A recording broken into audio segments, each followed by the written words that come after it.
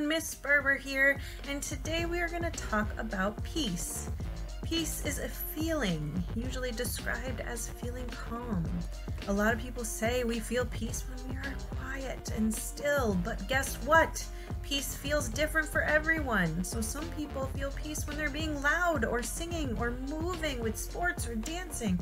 I feel peace when I'm with my family or when I'm making art. And today we're going to talk about feeling peace when we are having fun. So since I'm an art teacher, I'm going to show you some games online that we can play to have some fun and feel some peace. Our first website we're going to look at is colormandala.com. Mandalas are these repetitive circle designs that a lot of people say makes us feel peace. There's a lot to choose from. After you pick color, you can use these arrows to find different mandalas that you like.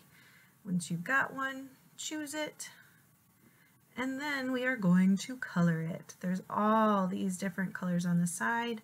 You can choose some custom colors. I'm just going to use the default.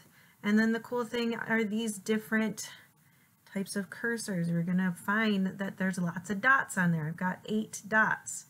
So that wherever my dot is touching is going to color that. This is just going to make it go a little faster so that we can have this beautiful mandala. I'm going to speed it up a little so you can see what I've done.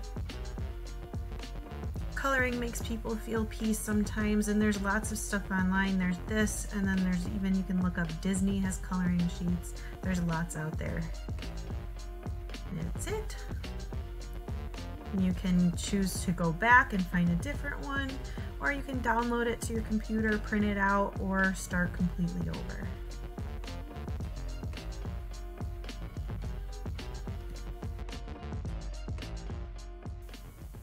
Our next fun website is jigzone.com. This is a jigsaw puzzle website that has lots of different themes. We're going to choose art puzzles and then fine art, and you can see there's lots of art puzzles from lots of different famous artists.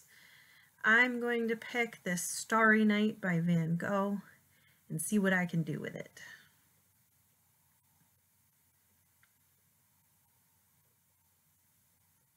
It's a really fun way to get these puzzles in, and it's got a really cool kind of clicking noise to know that you've got it right.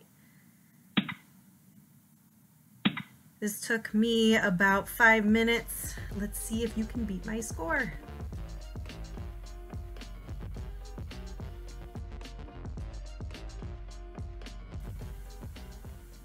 Next, we are going to go to color.method.ac.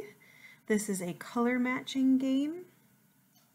You're just going to click in the center of the circle to start, and then you're just matching the color around the outside to what is in the center. It's a little timer that counts down as well. After that, we're going to match a little bit harder. You got to pick lighter or darker or grayer colors. Next is complementary, which we know are opposite colors on the color wheel. And then analogous, which are 3 colors that are close to each other. It gets harder and harder as we move on. Triadic are 3 colors that kind of make a little triangle. And last are the tetradic, which are 4 colors. It's a little difficult. I got a 8. So if you want to try to beat my score, let's see what you got.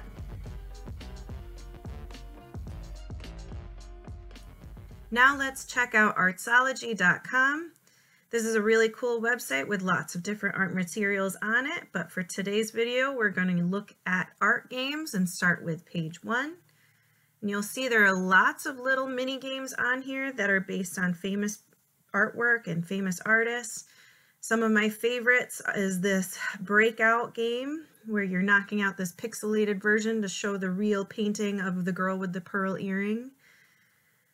There's also Surrealist Frogger, where you're jumping this frog to the top of the page. I will admit that I cannot beat this, so let's see if some of you can. And another favorite of mine is Keith Haring Pinball. And you'll just see that there's lots of really cool mini games that you can have fun while looking at famous artwork. I have saved my favorite for last. This is quickdraw.withgoogle.com. The people who have created this have taught this computer to recognize simple drawings. So your task is to quickly draw something that it can guess what it is. And the computer is kind of funny sometimes what it says.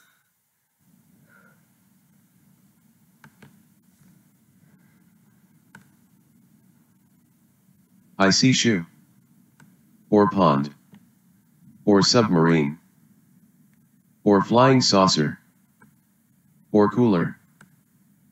I see hot dog, or stereo. Oh, I know, it's pool.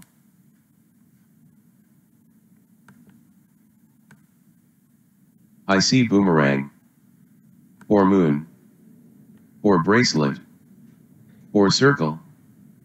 I see bear. I have no clue what you're drawing. I see dog. Oh, I know, it's panda.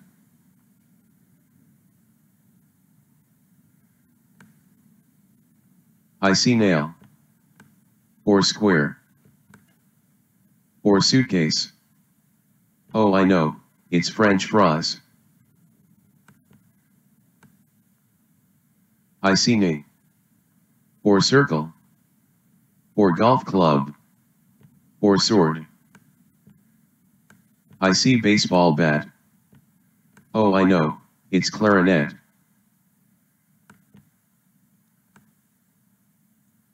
I see rainbow. Or ear. Oh, I know, it's pear.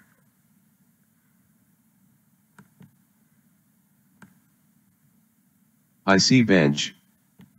Or square. Or oven. Or dresser. I'm not sure what that is.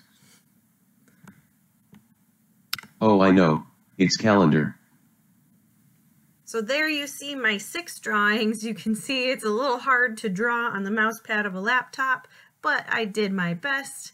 And now if we click on any of these drawings, you can see things that were similar to what you drew, like my pool also looked like a shoe or a cello according to this. And you can also see what other people drew of that same object. So I had a lot of fun making this, and I hope that you can find a little piece and have a little fun while you're checking these different games out. Stay safe and stay creative, everyone. Miss you.